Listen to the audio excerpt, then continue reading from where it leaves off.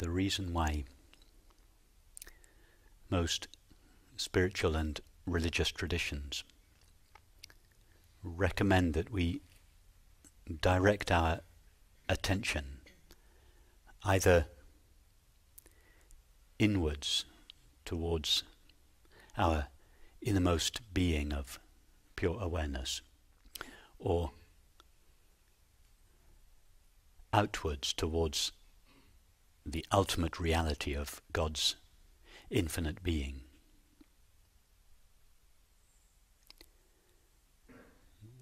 Is because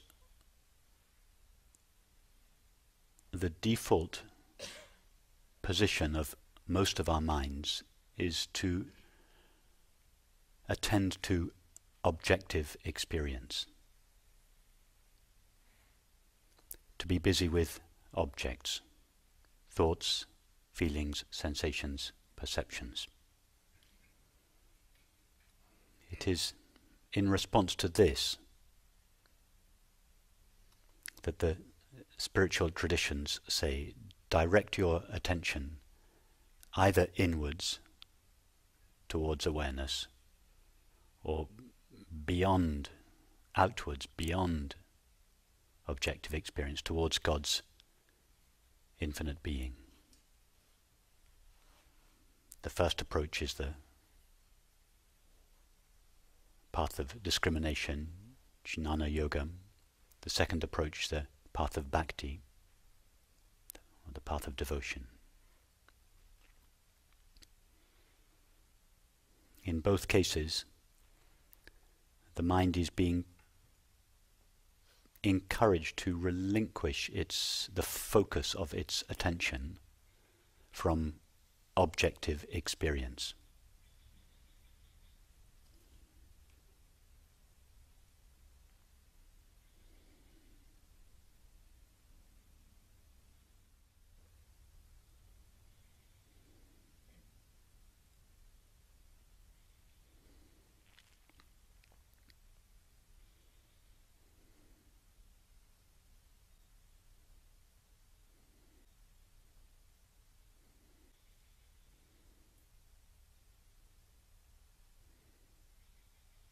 In other words, objective experience is the place where we start.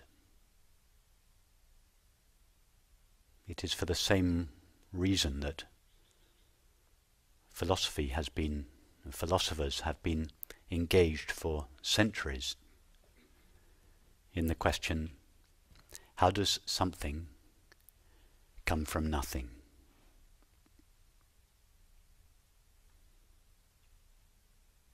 How does something come from no thing?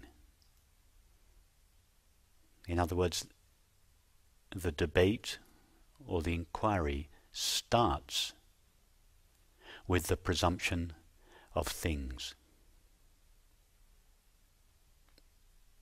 How do some things come from that which is not a thing?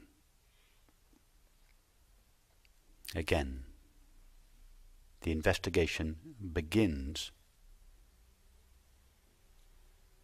with the presumption of things, with objective experience.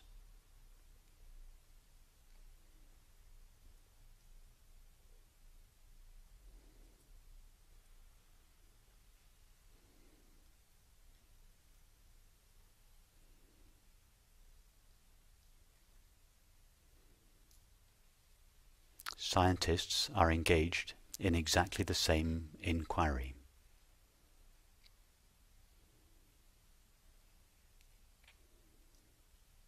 One of the main unanswered questions in science today is the hard problem of consciousness. How does consciousness arise from matter? Again, the presumption is matter, things, objective experience. So the religious and spiritual traditions, the philosophers, the scientists, they all start with the same presumption. They all begin the investigation or the inquiry with the presumption of the reality, the independently existing reality of objective experience, things, matter. And each of these disciplines, the spiritual discipline, the religious, the spiritual discipline, the discipline of philosophy and of science, all begin with the presumption of things, matter, objective experience. And in each case, they try to work backwards from objective experience, things or matter, to the reality.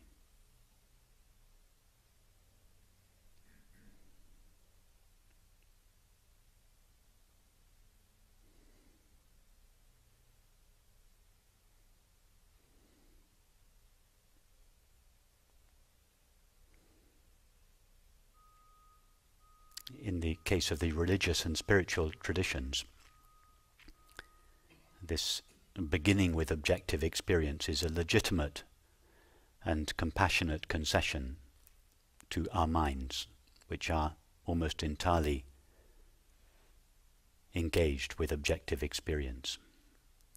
So these traditions say to the mind, just gently walk yourself back from your objective experience, that is your thoughts, feelings, sensations and perceptions, to that which is aware of them.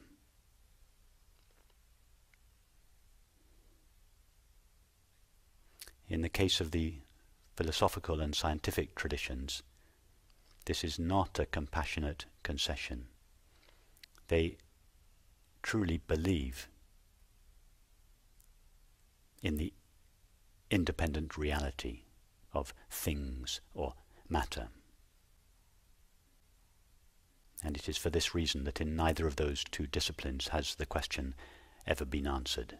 How does something come from nothing? Or how is consciousness derived from matter? Those questions will never be answered.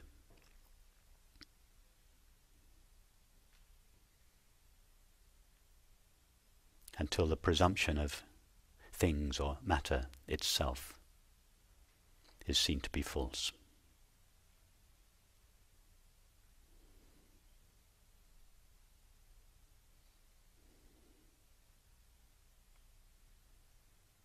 So instead of starting with what we don't experience, that is the independently existing objects or things, why don't we start with what we do experience? Why don't we not start with a presumption, but start with experience?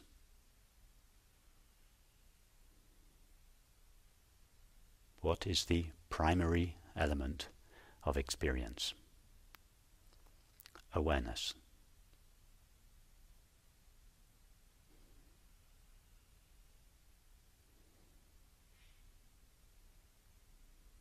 Instead of arriving at awareness through a process that starts with objective experience, why not simply start as awareness?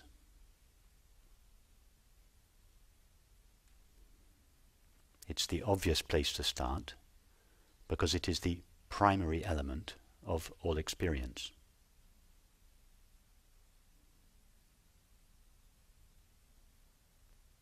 Be awareness knowingly.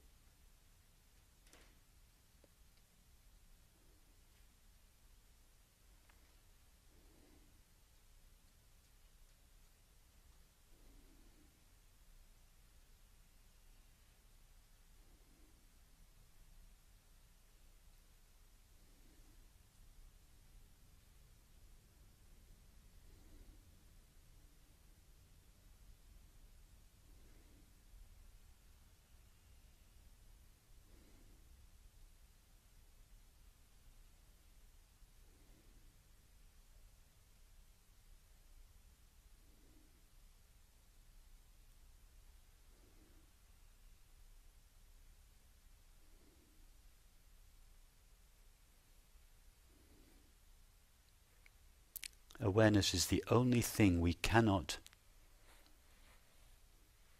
approach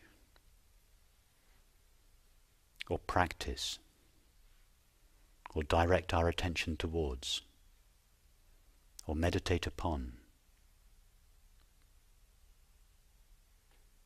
or investigate into. Anything we would approach or investigate or direct our attention towards or investigate into would be some kind of object. These kind of investigations and meditations and approaches are legitimate and compassionate concessions to the object-obsessed mind.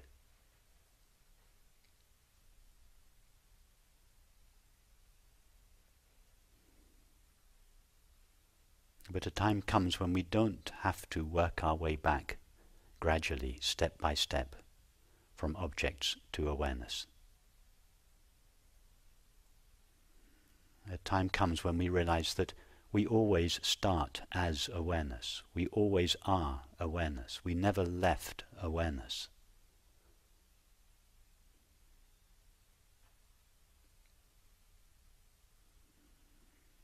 Being awareness knowingly is the only thing we cannot practice. We cannot approach.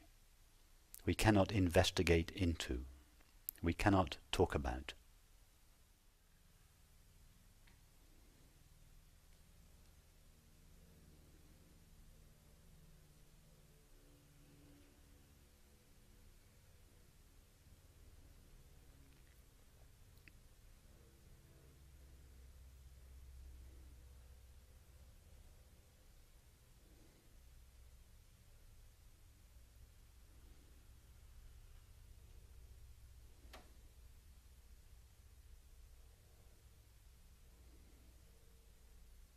See that you have never been anything other than awareness.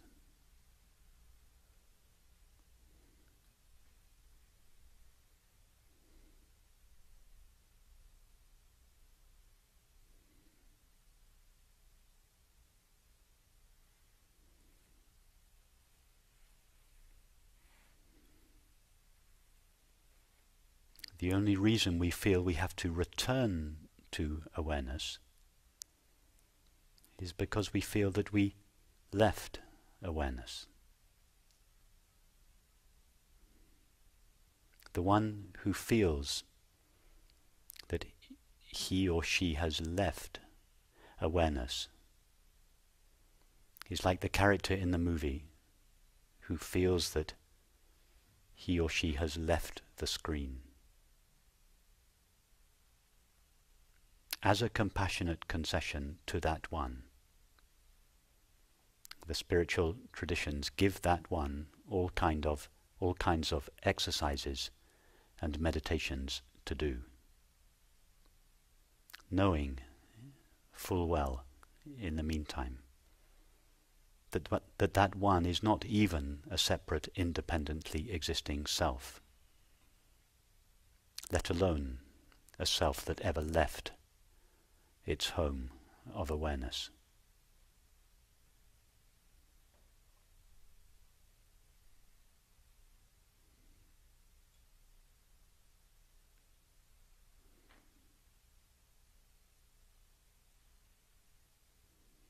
Start as awareness. Why? Simply because it is our primary experience.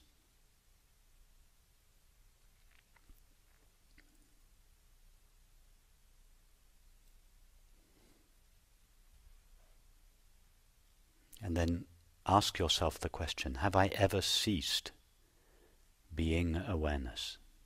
Have I ever become anything other than awareness? Have I ever gone anywhere else apart from awareness?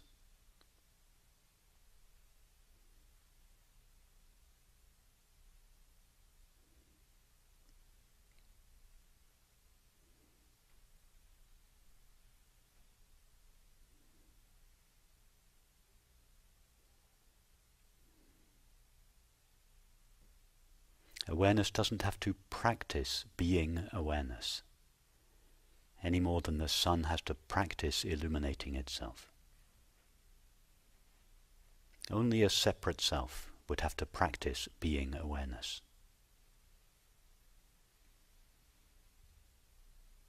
But that separate self never really comes into existence. Existence, ex sistere, to stand out from. No separate self ever stands out from awareness and becomes an entity in its own right, that then has to trace its way back to its source as awareness. All that is an illusion of thinking and feeling. And all the meditation techniques that are prescribed by the spiritual and religious traditions are compassionate concessions to that illusory self.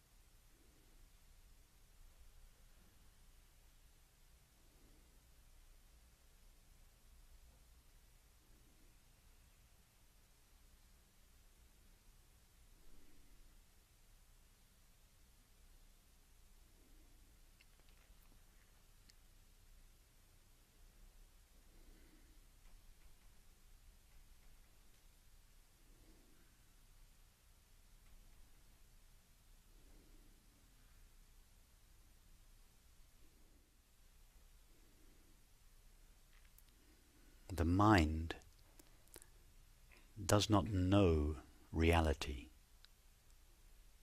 The senses do not perceive reality.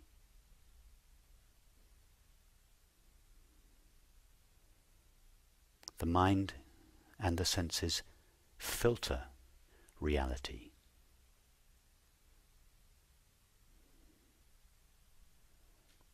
The mind and the senses, that is thought and perception, filter the absolute reality of pure awareness and make it appear as a multiplicity and diversity of objective experience. That is, thought and perception filter the ultimate reality and make it appear to itself as the body and the world.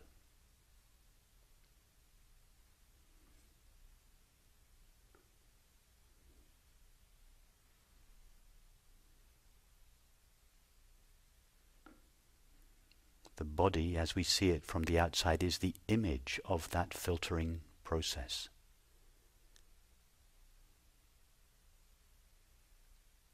It is an image of the activity of consciousness, through which consciousness takes the form of thought and perception and appears to itself as the world.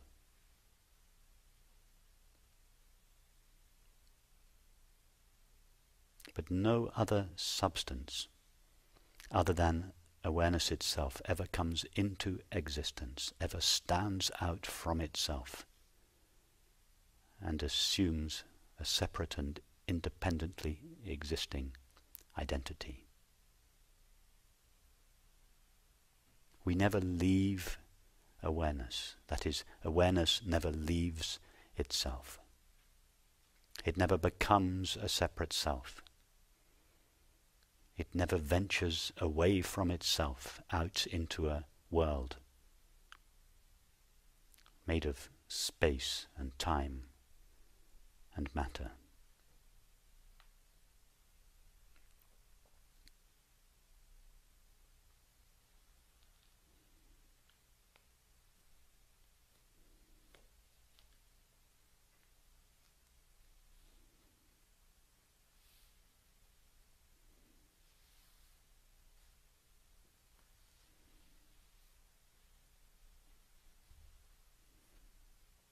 Ask yourself the question, have I ever known, or could I ever know, anything other than the knowing of experience, the awareness of experience?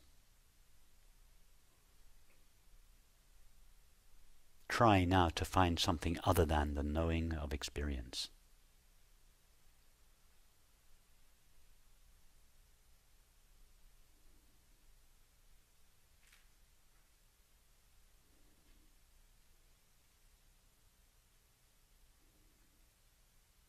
It's not even the knowing of experience. We never find the of experience. We never find something separate from knowing. When I say we never find, who is the we that never finds anything separate from knowing? It is knowing itself. It is awareness itself that never finds anything other than the awareness of experience.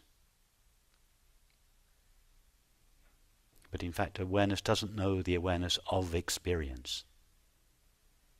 From awareness's point of view, it is not one thing and experience another.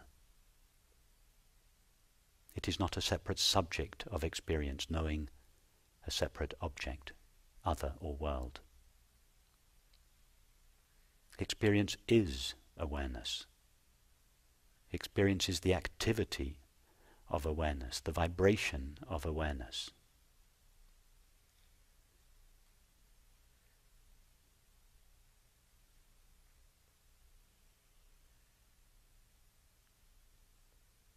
So when I say we never know anything other than the knowing of experience, the we is knowing itself, and the experience is knowing itself. So what I mean is that knowing never knows anything other than knowing. Awareness is and knows itself alone.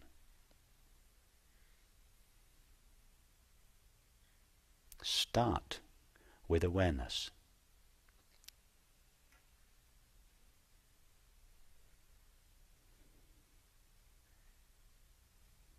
You, I, we are awareness. And awareness is without parts, without any inside, without any outside. It is indivisible, indestructible, self-knowing.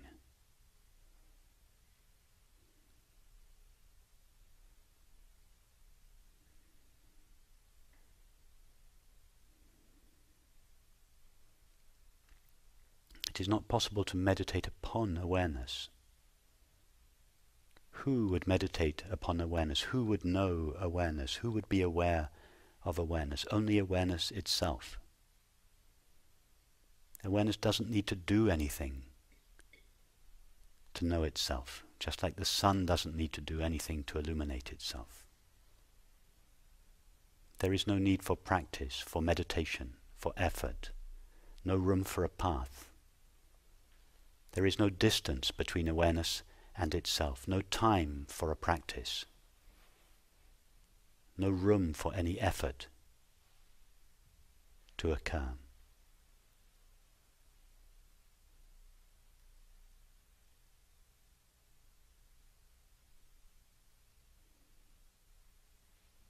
See that and be free.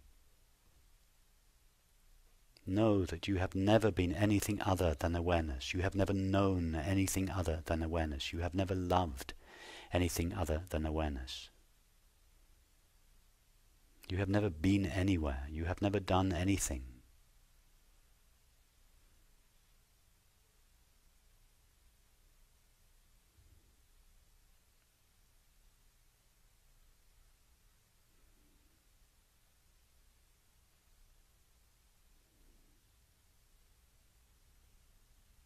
The common name for this simple recognition is peace or happiness. Not happiness a state of the mind or a pleasant sensation in the body. Happiness, that is fulfillment, the absence of lack, the sense of completion. No experience can diminish me. No experience can aggrandize me. I am whole. I am indivisible. All experience is made out of myself. I need nothing, but am everything.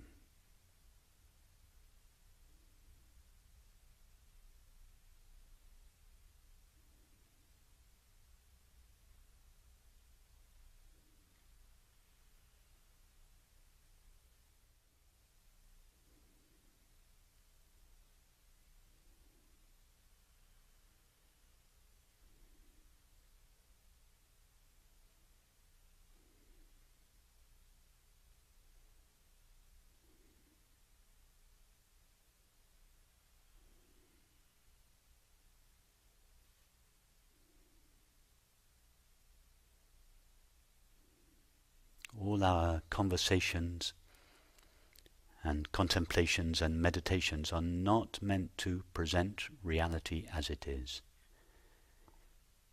They are meant to loosen up the old habitual ways of thinking, and in particular the old ways of feeling, the old ways of thinking and feeling that I am a solid, dense, located entity made out of something called matter.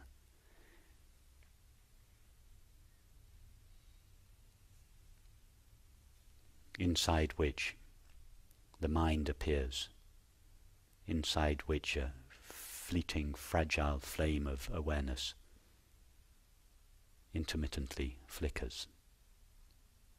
All our conversations, contemplations and meditations are really excavations of those old patterns of believing and feeling.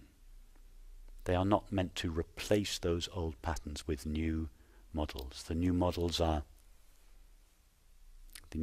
that we build are simply thorns that are used to remove thorns.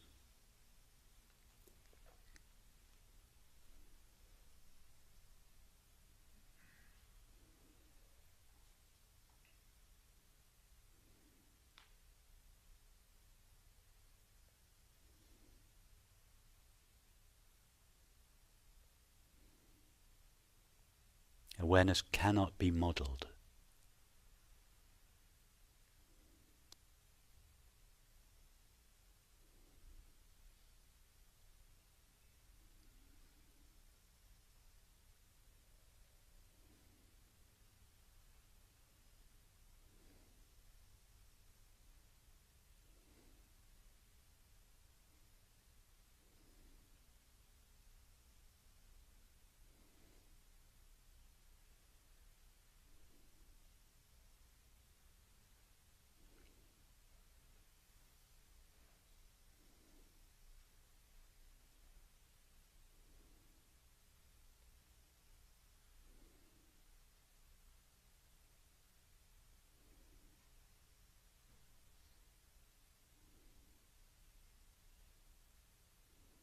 In an absurd,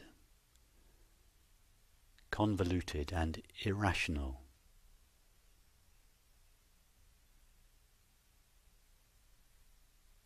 process of pseudo-reasoning, contemporary science and contemporary culture in general has denied the reality of consciousness or awareness, and have imagined a substance that it has never experienced called matter, which it then believes to be the ultimate reality of all experience. And whether we are aware of it or not, almost all our thoughts and feelings are predicated on this belief in the ultimate reality of matter, and our subsequent activities and relationships express these beliefs and feelings.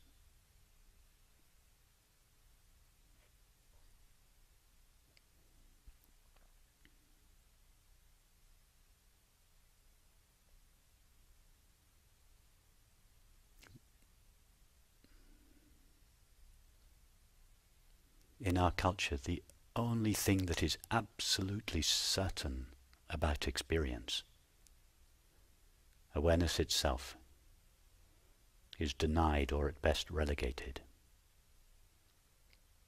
and the one thing of which we have absolutely no evidence at all, matter, is asserted as the ultimate reality. And we wonder why we are unhappy, why people live in loneliness and despair, why our relationships are full of conflict, why, in spite of all our technical ability, we still haven't found peace amongst nations.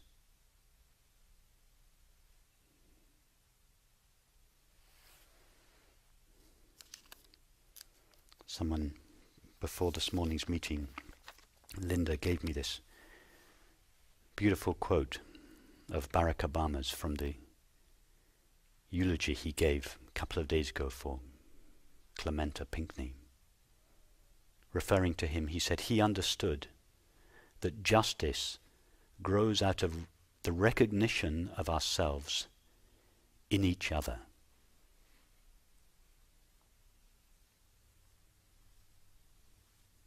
My liberty depends on you being free too. He understood that justice grows out of the recognition of ourselves in each other.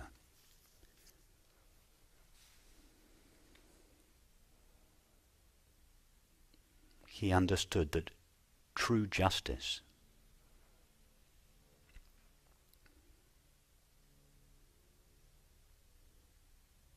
grows out of the recognition of our shared being. That there are not a multiplicity and diversity of awarenesses. All our minds are emanations from the same single source, the same shared being of awareness. The recognition of that is the foundation of peace in ourselves, peace in our intimate relationships, peace in our friendships, peace in our families and communities, and peace and justice amongst nations.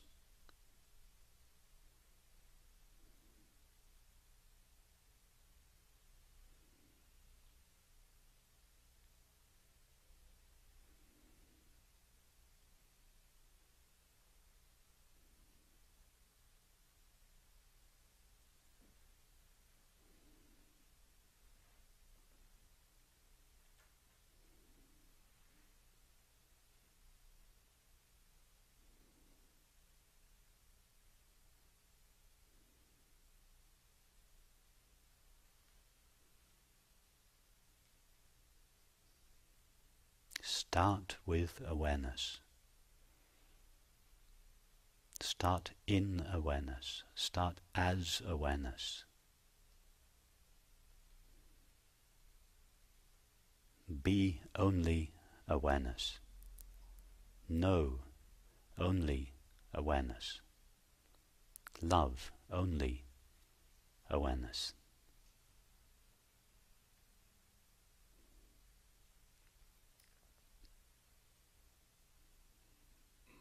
Even to call it awareness is really blasphemous, because in the absence of anything else to contrast awareness with,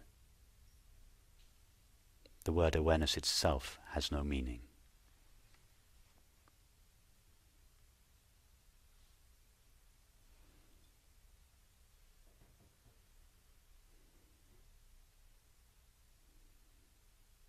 Be, know, and love only this unnameable reality of all experience.